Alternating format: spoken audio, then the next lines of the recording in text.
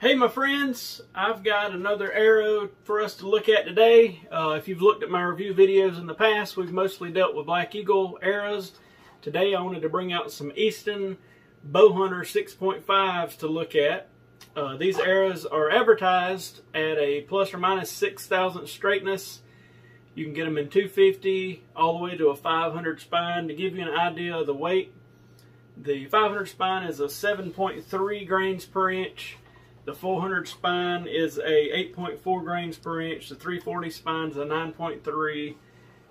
So we're going to take this arrow, we're going to spin it, we're going to check the straightness on the machine over there. We're going to weigh them out, see how close they are in weight in a 6-pack, and let you know what we think about them. So let's go over to the arrow spinner. Alright, let's start with the weight test on this one. Just see how consistent they are. 354.9.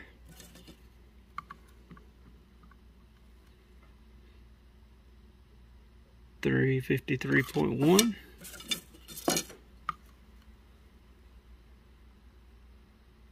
353.1. 354. 356. Oh, let me get it balanced. I'm touching something. 352.5. So not bad. About 3 grains difference there. Let me get the scale out of the way. We'll put them on our spin tester. These, of course, take your standard Easton RPS insert. So nothing fancy there. I'm curious to see what this tells us. This is my first time doing this with these arrows. This is our AAE checker here.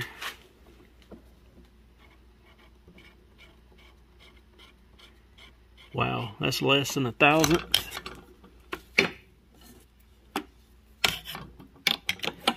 Somebody could probably better educate me because I hadn't asked about these arrows to the rep or anybody, but I think this is just sort of the old ICS Bowhunter rebranded.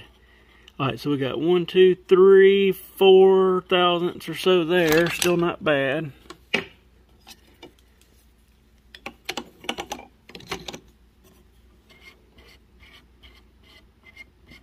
One thousandth. So they advertise these as plus or minus 6, so we've really got 12 to play with, and we're nowhere near that. 3.5 or so.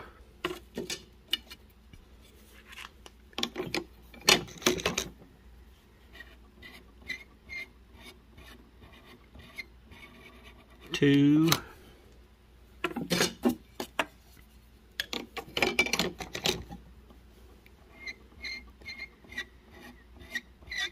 About 1. That's not bad. I'm going to take just 3 random ones over here to the longer span and see if we get any differences. Alright, this one, we've got our 28-inch span. Oh, I'm hitting stuff. Let me clean this thing off a little bit. Here we go.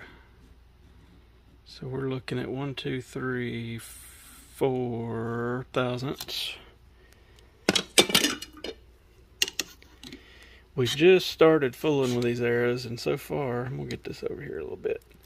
So far, I think they're a pretty decent arrow, for the price especially. Oh, you can't see that, can you?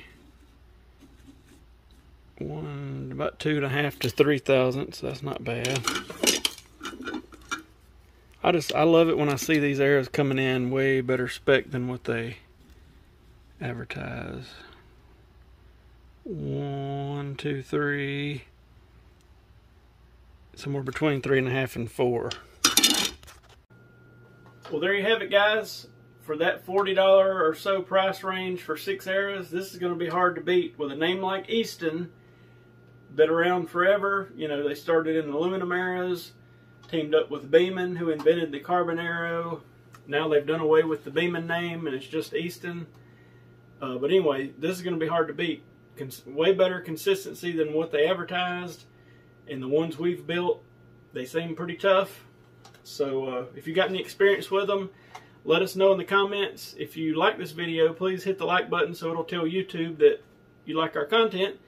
And if you need to buy some of these, check out our links in the description, and it'll help out our channel. Stay tuned for more arrow reviews. We got a few more Black Eagles to cover, and we may get into a few Easton arrows. So thank y'all for watching. We'll see y'all tomorrow.